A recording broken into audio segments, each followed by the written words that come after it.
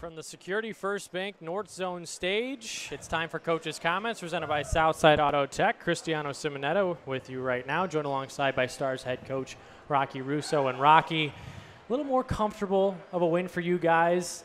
The Heart Racer last Friday night, Saturday night in overtime in Sioux City. It's a 5-2 win for your group. Let's talk about the first goal scored by Aiden Thompson. It's a shorthanded marker. He's got that breakaway, gets stopped, but he doesn't quit on the play. Laba over to LeMay, who makes a great backhanded pass for Aiden Thompson for his second of the year. It was a obviously great effort by Aiden, but to extend the offensive possession by lobs, and then just such a savvy play by Joe, and a big finish by Aiden. That's our first shorthanded goal of the year, and that's a great way to find our way into the first one, that's for sure.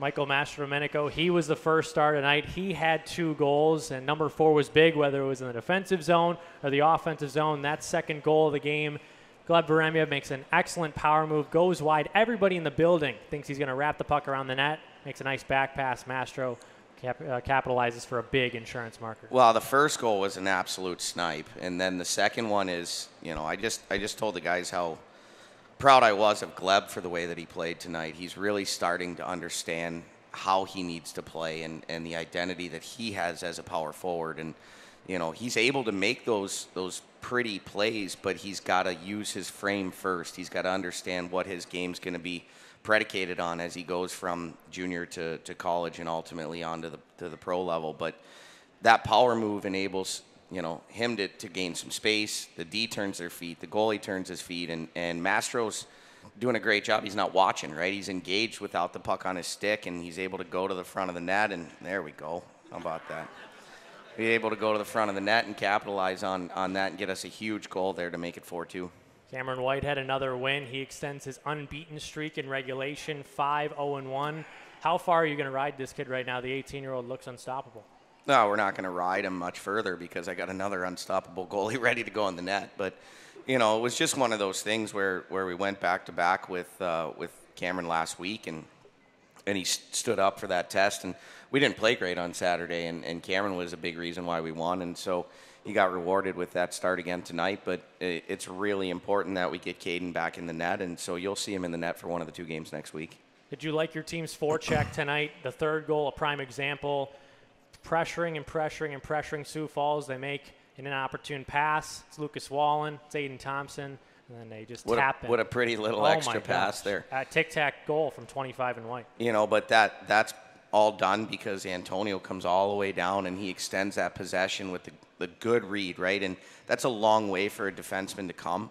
But he comes all the way down and says, I can touch that puck first, and he's able to extend that possession, which ultimately leads to that goal. So he doesn't get a point on it, but he's a major reason why we're able to score that goal. Whether it's Fernandez, whether it's Henry Nelson, Joey Pierce is another guy I want to circle. Is your defensive core, you've talked about it a lot throughout this season, but it seems like they go up against any team in the Western Conference. Your D core has just been standing amongst the best. I like our 7 against anybody in this league, and we got guys that are more offensive. We got guys that are more defensive. We got guys that do a little bit of both. But everybody's embracing what they do well. And, there's nobody back there saying, I need more of this or I need more of that. There's everybody back there saying, we're a 7-man crew, and we're going to go out every night, and we're going to do our jobs, and we're going to give this team a chance to win. And so, it's nice to see shift after shift after shift. And obviously with 7, you're not always playing with the same guy, but all 7 guys are so comfortable with each other that it really doesn't matter. They're able to mix and match. They practice with each other throughout the week so that they're prepared to play with somebody different. And no matter what it is, it doesn't matter which 7 are out there. I'm very confident in all of them. 8-3-1. The Stars currently sitting atop the Western Conference standings with 17 points. 8-3-1 this season. Yeah, you guys can clap. For you, I know you don't like talking about yourself, but 8-3-1. It's only game number 12, but starting to see something special being built here?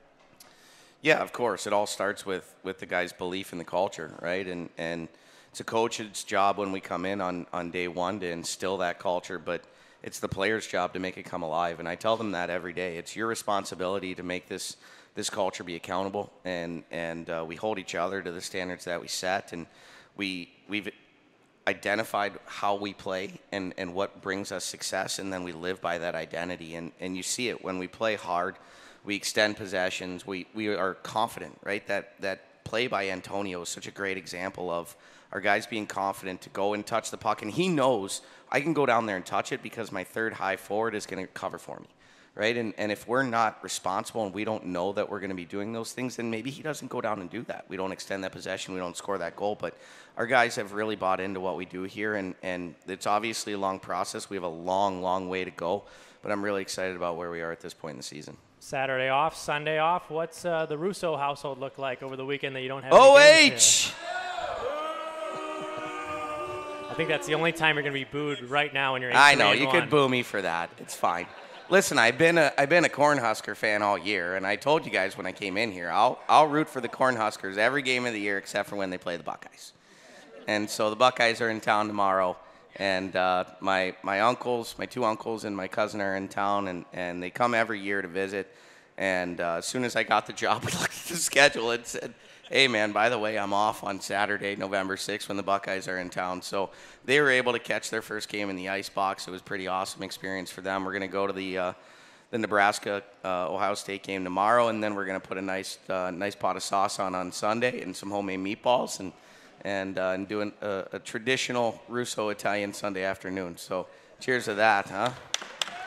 Rocky may be public enemy number one for his college football ties, but his team, number one in the Western Conference. Rocky, thank you so much for doing this. Thanks, Cristiano. That was Coach's Comments live from the Security First Bank North Zone stage. Stars win 5-2 over the Sioux Falls Stampede. We'll see you next week. Stars taking on Des Moines on Friday night.